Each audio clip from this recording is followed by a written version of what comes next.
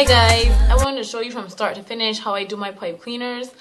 This is an updated video. The reason being, when I first filmed that video, my hair was much shorter, so I used a different method. So this is what the pipe cleaners look like. It comes in a package like this, and it says Chanel stems, or it's also called pipe cleaners.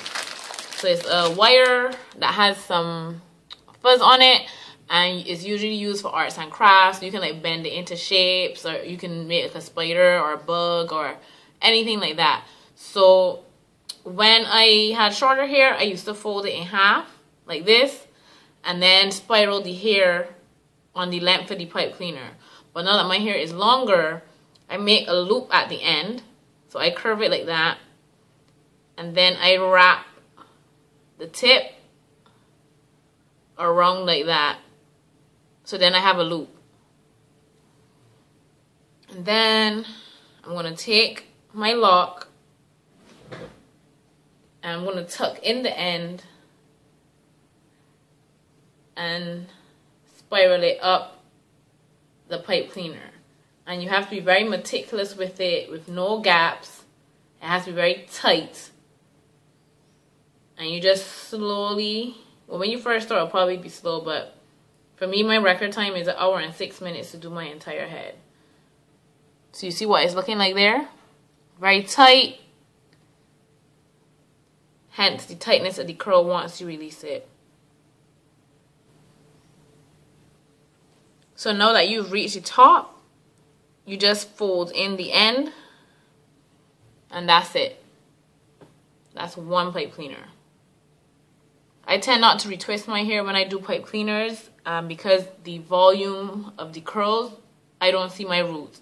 And in the morning, I would just brush the edges with a bit of gel and I'm good to go. Hey guys, so this is about 1 hour and a half later, and it looks like this because I am staying at home. It's Sunday, it's rainy, and I'm going to be indoors.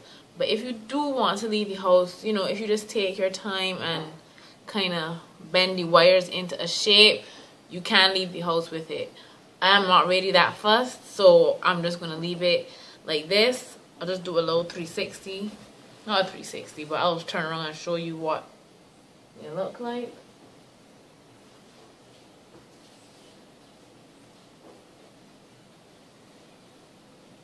In terms of drying time, I personally don't use hair dryers or the hooded dryers. I use them occasionally if I just want to do like a little blast and my hair isn't completely dry. But to completely dry my hair, I've never actually done that. So in terms of the time frame, I have no idea how long it will take if you blow dry it or if you sit under a hooded dryer. But from my experience, I prefer to air dry, and it's better for your hair in terms of heat damage. And it's going to take I like to leave it for at least 24 hours.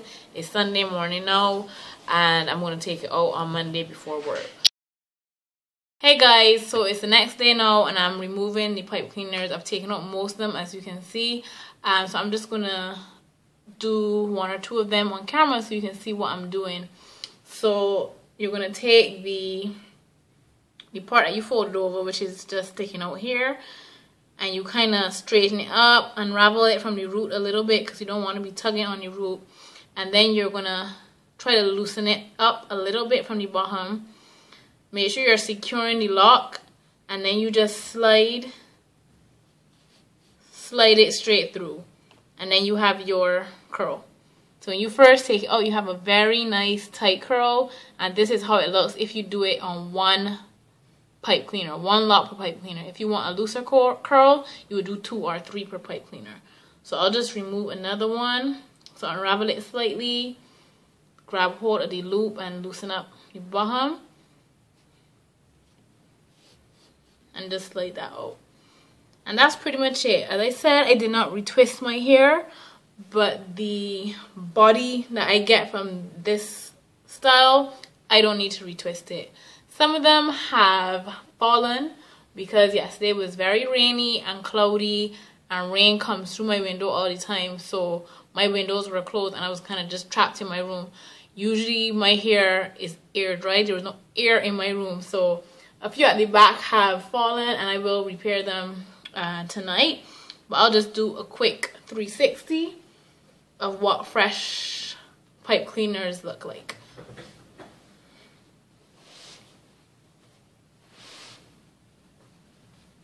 I think I just felt there's another one here.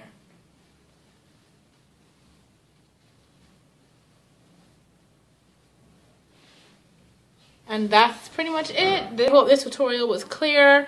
The old one, like I said, that was how I did it for shorter locks. But my sister, her hair is down to her waist, and she can still use one full pipe cleaner. So this is good for, I would say, up to waist length hair.